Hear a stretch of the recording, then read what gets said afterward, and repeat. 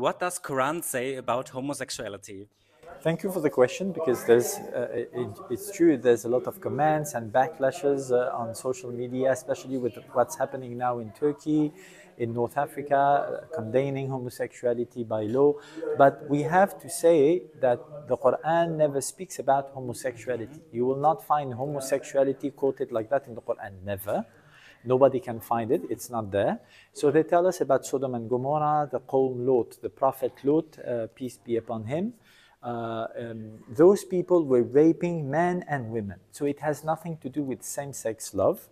And that is not quoted in the Quran. And we have in the tradition of the Prophet, peace be upon him, many ahadith traditions telling us about the Prophet Muhammad welcoming in his home mukhannathun mutarajjilat. So this is like effeminate man, transgender, we don't know, but it's what we call nowadays LGBT people. He was protecting them according to the tradition. It's in every hadith book. So this is very clear that the Prophet never condemned anyone. He defended them, peace be upon him, against people who wanted to attack them because they were what we call nowadays queer. So they had different terminology, but people like us existed at the time of the Prophet and they were protected by the Prophet.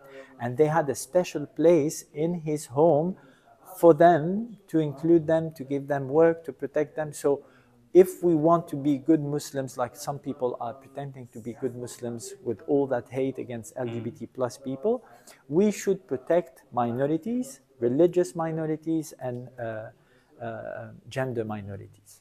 Thank you very much. Thank you, Electra.